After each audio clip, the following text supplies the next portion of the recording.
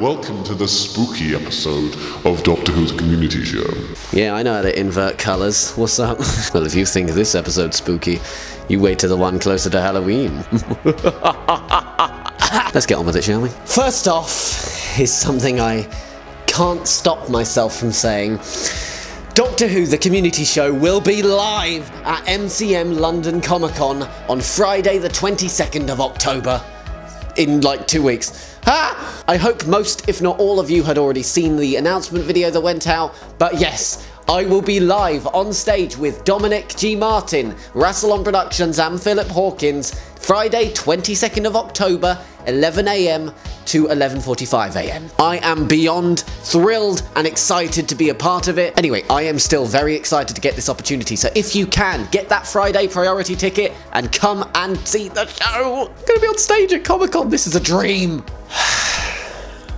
Anyway. Oh, and I know I'm not really the news, but there's this guy, they released a new showrunner, a guy called Roussel T. Davies. I think he's a French artist, so it's Roussel T. Davies. And he likes to make, he made Years and Months, as well as It's a Godsend. So, well, that was a terrible joke. I apologise for that. It really must be Spooktober because these jokes are horrifying. And I can say who I've interviewed this time, as I've done it in advance. Daniel J. Patton of Fractured Timeline very kindly lent his time, and we will get to that later on. Also, I can add him to my awesome art that I made. I say awesome art, it's fine. But I just wanted to make a piece as a thank you to all the guests I've had on, and I'm just going to keep updating it as we go. So yeah, that's a thing that exists. So with the intro out of the way, let us get on to Doctor Who the Community Show. Episode 9! Hello, I'm Christopher Eccleston. Do you like f***ing fruit?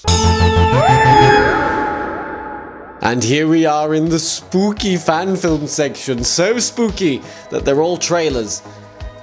The spookiest. First up by SC is Doctor Who, the Arcadian Universe teaser trailer. Being a teaser, it doesn't show a lot, but it's something to keep an eye on. Definitely go and subscribe and wait for more news on that. Next is Fortuna Vega Studios, who you might recognise from their Torchwood 2000 episodes, which I featured last episode. But this time it's a Doctor Who-centric project. The trailer for Memories Are Forever, a Doctor Who saga, is out, and it looks incredible.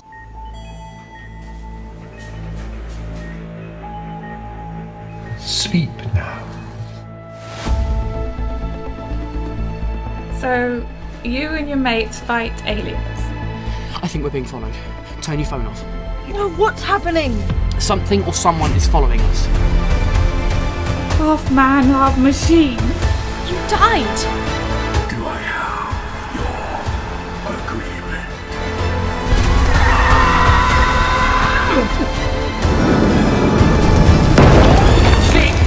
Okay, destroy!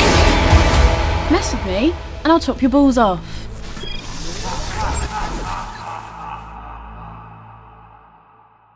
It always surprises me just the sheer quality, specifically of the footage, really, that fan films can get these days. But aside from the camera, it looks like it's got a great cast, and I'm very excited to see it. And finally, Fractured Timeline is back with Dimension of the Daleks. The Daleks have ruled over this dimension for the past 5 years.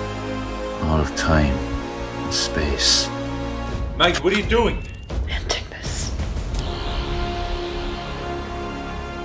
Capture human resistance in the name of the Dalek Empire. You're thinking about leaving, aren't you?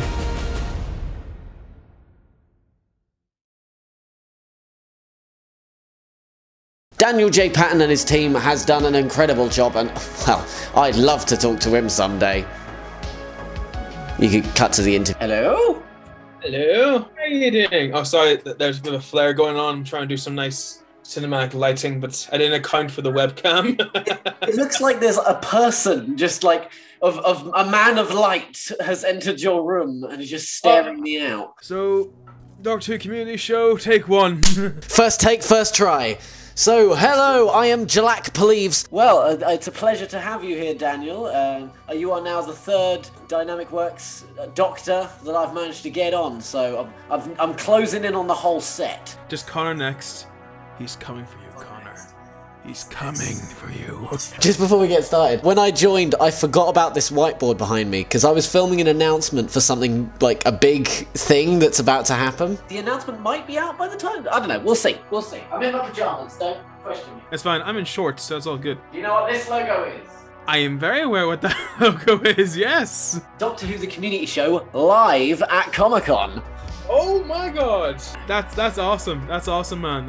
That is insane. Let's get on to the first question, and really it should be obvious. It's why we're talking. You have a brand new trailer out for Dimensions of the Daleks. Can you tell me a little bit about it? Dimension of Daleks is about a dimension where there's Daleks. We're getting some insight here. The actual synopsis about the episode is that the Dr. and Maggie decide to travel into the multiverse because we teased it in the very first episode, and ever since then people are like, oh, when are you going to actually do the multiverse? You said there, that's like Chekhov's gun, where are you going to fire it? I'm like, okay, do it for the first episode of our new series. But obviously they don't go to a very good dimension. It doesn't seem like a good one, no. Chekhov's gun should have fired in a different direction by the sounds of it. The audience asked for this. Now I just imagine all your comments just reading, take the shot! Take the shot! In this dimension, the Daleks have taken over completely. They've taken over time and space in this dimension. And now with the Doctor and Maggie there, they also then bump into Maggie's brother in this dimension who's alive, which he wasn't in their dimension, and now she's sort of dealing with a lot of different things, like the Daleks were the reason why her brother died in her dimension, and now she's facing Daleks. She just needs to face her brother again. It's a lot of things going on for the companion. And not so much me, to be honest.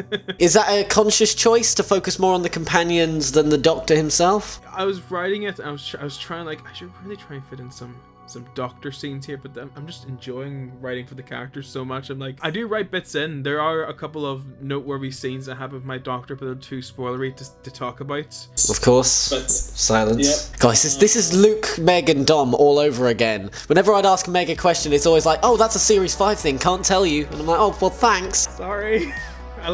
We're very secretive at Dynamic Works and Doctor Timeline. It's all very hush-hush. We like to keep secrets. As the guy interviewing you, I appreciate that, thank you. But then again, I immediately opened this call with a big spoiler, so really I can't talk at all. I wish I could tell. I wish I could, but at the same time, it's like, then the whole thing gets like... So, you heard it here first. The Doctor dies in this fan film, and that's it, the end. How does it feel to be currently the only Irish Doctor? Currently. It's bound to happen one day. RTD, if you are listening to this, come on. Let's get some Irish representation in the show. That's Irish Broadchurch in The Timeless Children does not count. We're currently trying to add more culture of some Irish culture into our series, into our show, because we didn't really do much of that in our first series. Not so much that it forgets its roots, but at the same time, just so it's representing like who we are and what we are making it. And so I suppose the Irish Doctor tagline, or the nickname you have, was always just kind of, oh, he has the accent. Everyone started calling me the Irish Doctor purely because, well, my voice. Did the nickname not come from you? It just came from people just being like, oh, you're Irish. I don't even remember where it started. Like, everyone started calling Luke the little red one. Then they started calling another one the blonde, and then like, oh, you're gonna call me? What are you gonna call me? The trilby? It's like, well, you're Irish, aren't you? It's like, is that seriously all I'm noted for? Being Irish? Well, that's nice, isn't it? If you were to give yourself a nickname, what would it be? I sort of like Irish too much now to give it up. I don't know what else I would call myself. The best Doctor. Just really annoy the other ones. There we go. Give yourself a complex. Oh, I'll top every single other Doctor by having myself the Doctor, the Doctor. Oh, that would be brilliant. Just like, oh yes, I'm the purple Doctor. Who are you? I'm the Doctor. I'm the one that has to have the double does because I am the Doctor. Moving on from that, I'll be honest, whenever I get a guest on, I always instinctively go to their channel, go to their page, click oldest to newest, and see what's there. And I was very disappointed to find that it, for Fractured Timeline at least, it only goes back to 2018. Where's the cringe, Daniel? I live off the cringe. I purged the cringe whenever I made the first episode because I knew it was going to get some views and I didn't want people to discover the cringe. No! If you dig for it, you'll find it. It's not privated, it's unlisted. So it's somewhere out there. There should be, like, I'm pretty sure if you scour through the internet somewhere, you'll find it. I'm not going to start giving you hints, but why would I?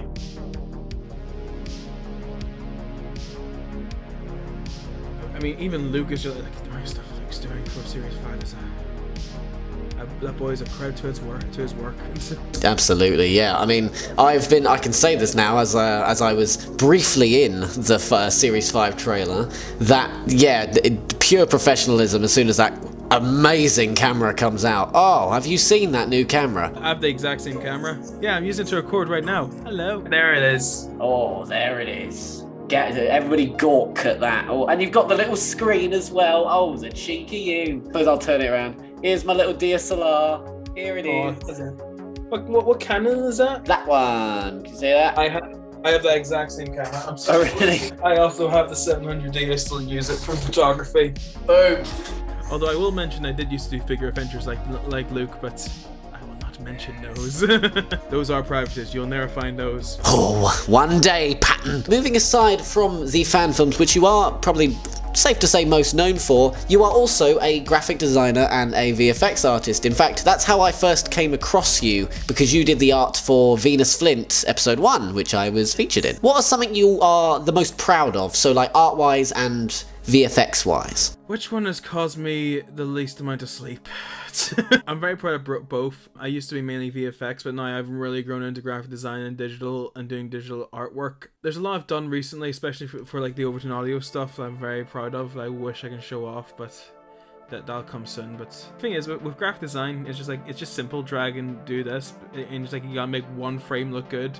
For VFX, a lot more frames. I do still love VFX, but I think I've sort of grown more as a graphic designer as time went on, especially over lockdown when audios became such a thing and people were seeking a lot of graphic design. Well, is there any specific VFX shot you've done in the past where you're like, oh, I smashed it? I did 4 series of DW2012, so I have no specific shots in mind. It's too much to dig up. The whole DW2012 franchise is known for looking absolutely incredible, and no small part thanks to your amazing VFX work, and no doubt. Just to feed your ego. That's what I'm here for. I'm here to build you up and then smash you back down at a later date. That's the community show guarantee. My final question before a cheeky little quiz at the end, just to really, really bug you in some way, although I bet you're gonna know the answers anyway. How did you become part of the timeline anyway? Like, how did that start? Oh, that's a long story and a half. It was a foggy Tuesday night in July, and I simply opened up my laptop and I asked Luke.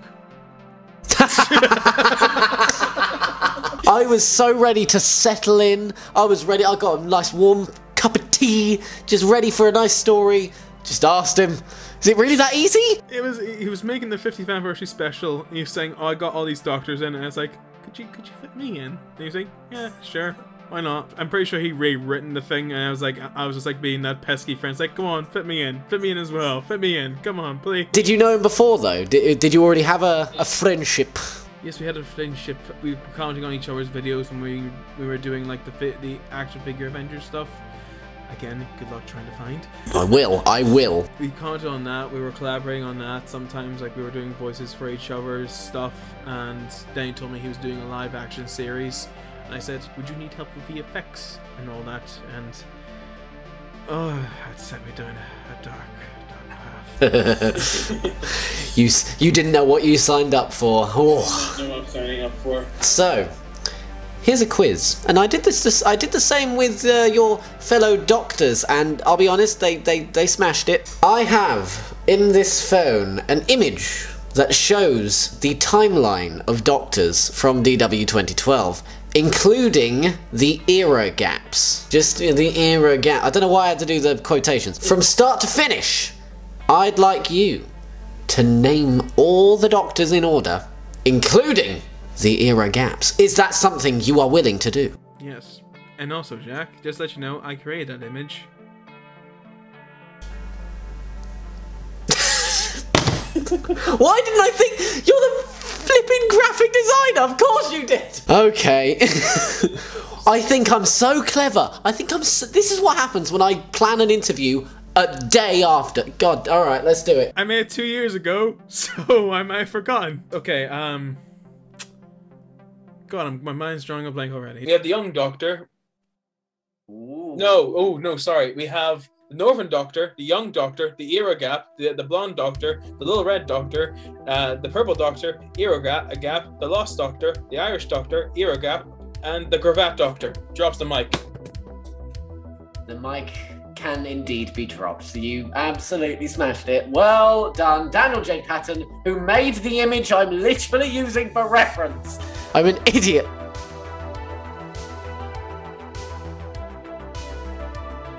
In all fairness, I did an April Fool's prank that heavily backfired on me.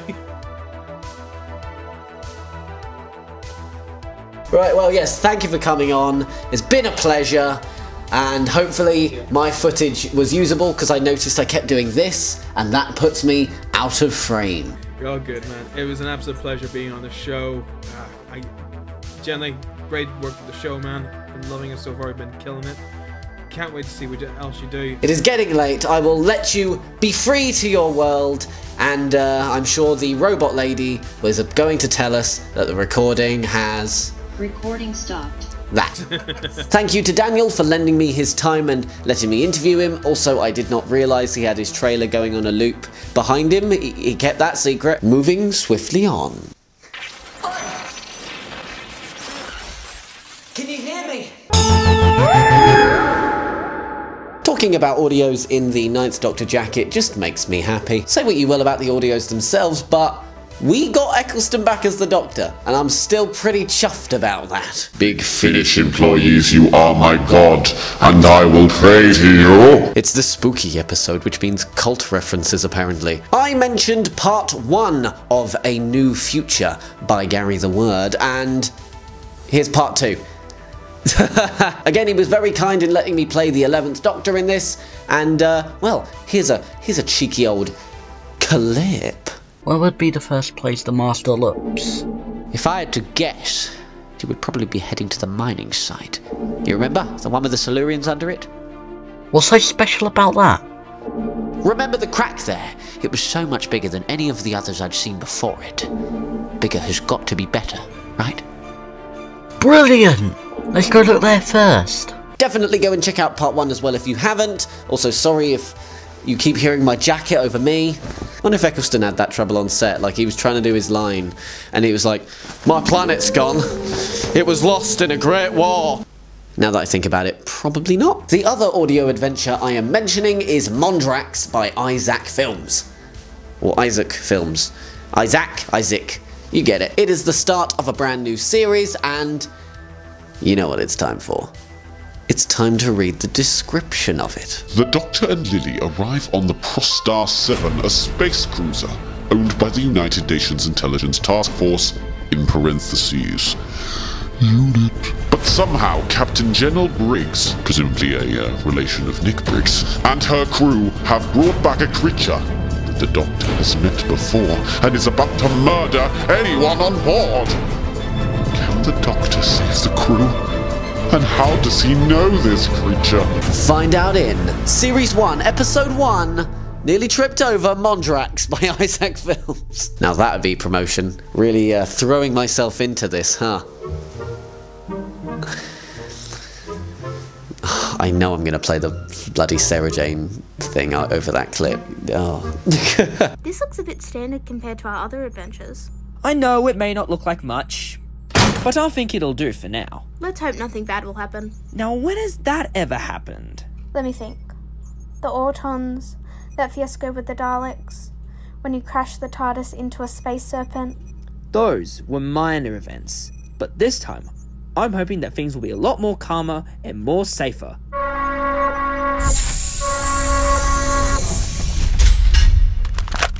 Freeze! You are under arrest.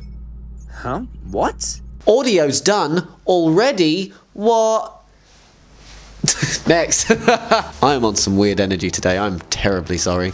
Maybe it's the lighting. The ghosts have taken over. No, it's just me. Hang on. A second ago you were talking about peace in our time. Now you're talking about genocide. For us, that means the same thing. Then you need to get yourself a better dictionary. And when you do, look up genocide. You see a little picture of me there and it'll say over my dead body. Oh, is that right? Maurice, get me a dictionary. There you are, sir. Oh, thank you, thank you. Oh, wouldn't you know? You're right. Oh. Yeah. Awkward. Future husband, Dad, can we borrow the TARDIS? Me and Donna want to go clubbing. Oh, shut up, Jenny. Oi, I know you're watching Bear Cop. Can you hear me or what? Now this is a strange angle, but I'm keeping it. Also, yes, I'm filming this on a different day. I forgot to film the art section. Ha ha ha! First up, it's Aaron, or as your Twitter name says, it was Aaron all along. Something I love to see in the community is people going to places Doctor Who was filmed and sort of lining up their camera with certain shots from it. I would love to do this one day with cosplays, by the way, like try and get it as close as possible, but that's a future Jack problem. But in the meantime, Aaron has done this. Here's 3 of my personal favourites. And the way he's managed to line these up, it's impeccable. If they were all black and white, you'd really struggle to see where his image ends and the show's begins. It's brilliant. Aaron is also part of Friends of Ace, which is a fantastic account if you want to go check them out. They're all about inclusivity and such. Must get you on for an interview one of these days, Aaron. You seem like a very cool individual. Next is not an Instagram, not a Twitter, although he has a Twitter. It's a website. Specifically an online store. Dom Green Designs. He makes and sells these amazing Doctor Who designs. Specifically, the one I want to mention is the one I kind of want to buy. It is this 5 Doctors poster. And just the colours, the composition, I adore it. Also helps that the 5 Doctors is my favourite Doctor crossover of all time. Yes, I'm saying that whilst Day of the Doctor exists and the 3 Doctors exist.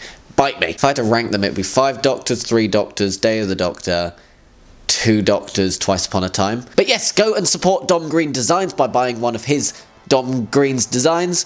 He was actually very kind sending me the full image you saw a moment ago because I was originally going to use the watermark design as that was all that was available online. So thank you, Dom. Go and support him. Finally, there's Valk, or Valk Zero. Valk! Sounds like something Captain Falcon would shout, isn't it? Falk! I am showing off 2 of their fabulous artwork, and they are actually commissions done for someone else, but he asked permission for me to show them off, and they both said yes, so hooray! Specifically, there are this one of the 9th Doctor meeting Davros. You've really captured Eccleston there, something about that nose. But there is also the 13th Doctor in Midnight. This one's probably my favourite of the 2, as I don't know, something about the expressions in this one, especially on 13 there, is excellent. Also, it reminds me of the amazing line Jethro says. It's my favourite line, quite possibly in all of Doctor Who. No, that's not true. It's one of the funniest lines, I'll say. Me and my friend Harry have riffed on it a bunch. It's, we've broken down. Oh, stop it, Jethro! In the middle of nowhere. That's enough, now stop it! Yes, thank you, I'll collect my Oscar on the way out. But yes, that is the art section done, I know. I hate to say goodbye to the art section. This mirror keeps me safe. Nothing can get in or out, including me. Oh. Series 13, Mr. Chibnall, can you tell us anything? No spoilers, nothing for Series 13. If any of my secrets got out, it would break the internet. None for you. Hey, Mr. Chibnall, where do you want the Master's props? You know, for the Master, who's in Series 13, Mr. Chibnall, the Master. Please, come on, I need to put this down, it's really heavy, because it can... Oh, come on. Hello? Oh, I'll try the one shot. Cosplay. Whenever I hear that word, I always think What am I going as for Comic-Con this year? Like, it's so close and it's so important, and I'm gonna be there the whole weekend too, so I get options, yeah, but like, I've gone as number 4, I've gone as number 10 and 11, I've gone as number 7. That does leave a lot of doctors, but do I, like, it's a whole thing. I'll figure it out. Maybe I'll put it up to a poll. That'd be quite funny. Anyway, we're not here to talk about me. First up is an 8th Doctor cosplayer on TikTok. Goes a clock called Dr. Hedgehog 1187. And I mean, where do I get that coat? Where do I get that cravat? Where do I get that waist? Oh. Okay, costumes aside, that hair. Check out that hair. Oh, hair goals to the max. I really need to get soundproofing. It's so echoey in here. Also, flicking through your TikTok. What's that? What's that? Much like a lot of cosplayers I feature, they do a lot with Abby of Traken, because Abby is just kind of my in to the TikTok cosplay scene. Abby's another one I need to do an interview with. Come on, I know you're close by. We can do that in person. But yes, go and check them out. 8th Doctor fans, because 8th Doctor's great. Also, I hope there's Chimes of Midnight content on there. If not, you're doing the 8th Doctor really wrong. So says me, Jackie S. Reeves. Up next is at the Ginger Doctor Who, or Phil Smith. And just his cover photo on Twitter alone just makes me wonder where I'm going wrong in life. Like, I have kind of every Doctor, but not to the, like, accuracy of this. Definitely go and check out their account. It's a lot of choice. If your favourite Doctor isn't on there, scream in his face. Be like, why isn't he there? You're not a real fan. Now that's truly spooky. And finally, there is the Winter Doctor. Now, he's usually cosplaying as Matt Smith, aka the 11th Doctor, if you didn't know that. Or is he the 12th regeneration of the Moffat, you really messed up with my count. Same with you, Chibnall. I'm looking at you. But I thought I'd mix it up, because you don't see a lot of 3rd Doctor cosplayers, and especially ones with Jo Grant herself, Katie Manning. Cosplaying as a certain Doctor or companion with that actor, you get a kick out of it. Don't you? Definitely go and check out his 11th Doctor cosplays as well, though. They are pretty cool. I don't know what I was going to say. I mean, if this is what I'm like off the cuff, you got to wonder what a live performance would be like. I am terrified. I haven't been on stage since 2015, man. Sorry, it's... the Comic-Con thing's all I can think about. I literally stay up all night and think about it. Anyway, sorry, so with the Winter Doctor, Phil Smith, and Dr. Hedgehog, go and check them all out. Fabulous cosplayers. Okay, Mr. Pertwee, your line is, Madam, what year is this? Very important. Pronunciate. Action! Madam, what year is... Perfection! Yeah! Oh, right, I got ya. Okay, I've got a very important message. It's about Series 13. You don't want to top off. Okay, here we go. I'm sorry. I've got to compose myself. The Series 13 news is returning. Yes, that famous villain, everybody's favourite, is returning. I'm so excited to be able to tell you. But don't tell Chip that I said anything. He'll kill me. But yes, it's returning! Jodie, who are you talking to? Uh-oh. And the last thing to mention this show is the other shout-out. I got 2. Firstly is TARDIS glitch back, but it's for the same thing as the teaser clip. Basically, he messaged me saying he was a bit sort of downtrod about the low turnout, so I'm going to promote it again. It's his YouTube poop, his latest one of the 9th Doctor and Mr. Chicken. And to be honest, I was a bit wary about promoting the same thing again so close together, but then I remembered what episode it is and thought, what better place to put 9th Doctor and Mr. Chicken? Doctor Who YouTube Poop, Episode 3, The Haunted House of Hull. Nothing scarier than Hull. Well, Slough. And finally, one of my personal favourites that has came out, and I'm sure a lot of you know what this is, by Clever Dick Films, Doctor Who review, The Companions Brigadier. Whilst we all patiently wait for the Matt Smith era review, I'm happy to get these. He did one for Jamie McCrimmon, I think, another excellent choice, and there's such a clever way of breaking up the, if we're being honest, quite long gaps, understandable long gaps between each Doctor video. And I mean, what other companion would be better suited for this than the Brigadier? If you're a Doctor Who fan and don't like the Brigadier, even if it's like you only like him in one era, like you only liked him in the Pertwee era or the Troughton era, if you don't like any of that, What's wrong with you? I don't want to do that whole thing of like, you're not a real fan if you do this, but it's the Brigadier. Come on. It's such a legacy. Nicholas Courtney, man, he was born to play this character, and the video by Clever Dick Films really cements that. Seeing his history and how he got to that role was really interesting. I didn't realise how ingrained he really is in the show, starting in the Troughton era and getting mentions up until at least the Capaldi era. That is like 50 years of legacy right there. That is insane. But yes, the video is incredible, well put together as ever. Clever Dick Films, I should really get you on the show at some point. Go and check it out. It is fantastic. Do you get it? Because the 9th Doctor once said fantastic at least once. With his name expanded to Lethbridge Stewart and a stuck-on moustache to make him look a bit older than his 38 years, the character made his debut in the now sadly missing 3rd episode of the story. Well, before you begin this rapturous reunion, there are 1 or 2 questions I'd like answered. I really should have done the whole show in a northern accent, shouldn't I? That would have been interesting. And never address it either. Just like, no, this is my actual voice. Fantastic. Do you like a banana? Yeah, let's shove all the references in. But unfortunately, that ends today's show. I hope you enjoyed. I hope the skit was worth it. I don't know what that is yet. Yeah, I can't always be ahead of everything. See you on the 24th of October for the true spooks to begin. And maybe another limited edition design in the store. Ta-ta for now.